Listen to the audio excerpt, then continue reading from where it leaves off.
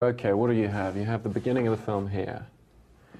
What's the best way to draw it? The best way to draw it is as a hairpin, like that. That's basically the end of the movie.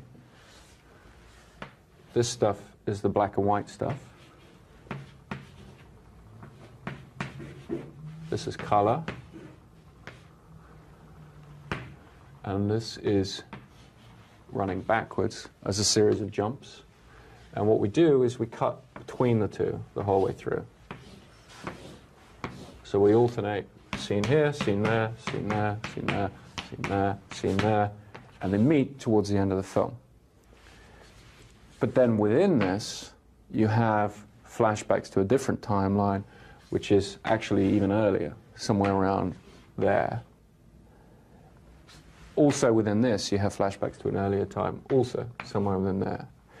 So I guess you could use the hairpin shape to represent the bulk of the film, with the black and white, with the color, meeting in the last reel, the end of the film being sort of there-ish, after it turns into color and kind of leads us into the beginning of that preceding scene.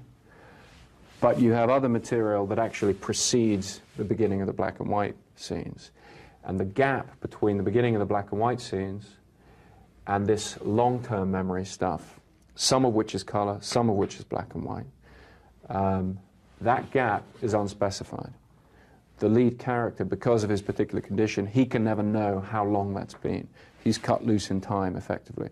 So we never wanted to specify for the audience. We imply a length of time to it, because it's the time in which he's had these tattoos put on, he's been living this life, and so forth.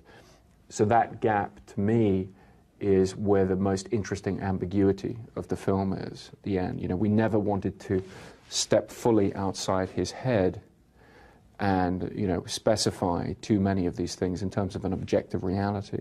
Because to me, one of the interesting things about the film and what we were trying to do is essentially present a